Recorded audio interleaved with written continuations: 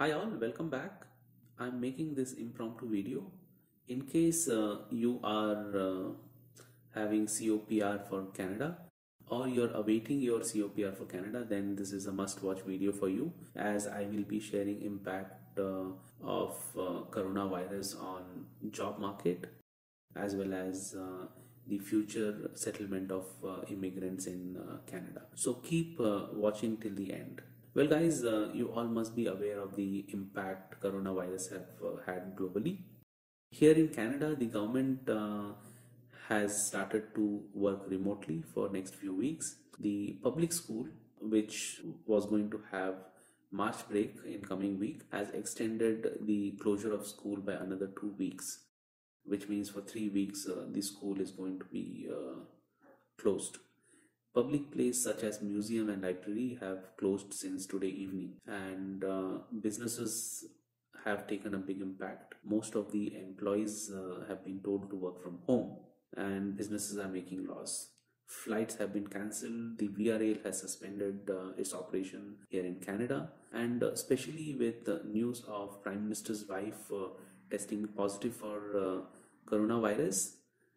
Since yesterday, people have panicked. The retail stores have their shelves empty, and the people have stocked up the supplies in absence of clear idea of by when the impact of coronavirus will come down or go away.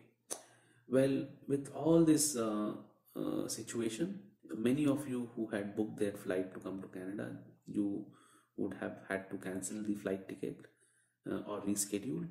Now, what you also need to keep in mind is that the businesses, most of the businesses had business continuity plan, but they had not seen the severity of impact like this time. So once they come back to normalcy, they're going to consolidate for sure and see how to make the operation and process optimized, which means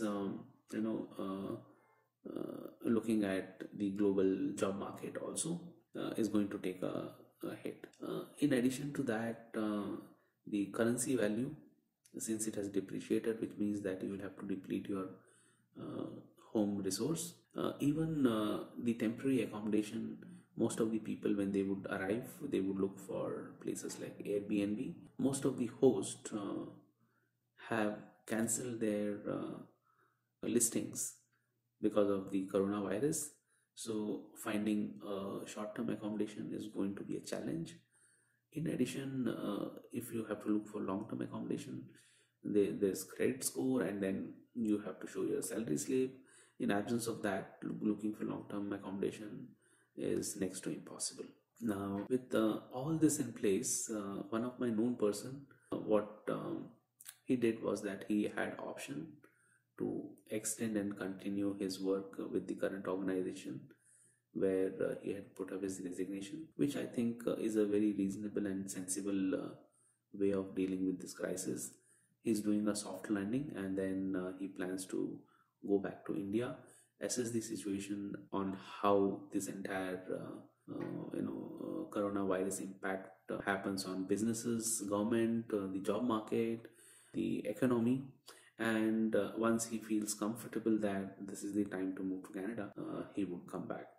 So guys, hopefully you found this video of some value. In case you like the video or you have some comments to share, please go ahead and do that. That way I will get to know the feedback of the content what I am bringing in, and subscribing, liking and sharing will really help me and keep me motivated to bring such relevant information to you in future. Thank you.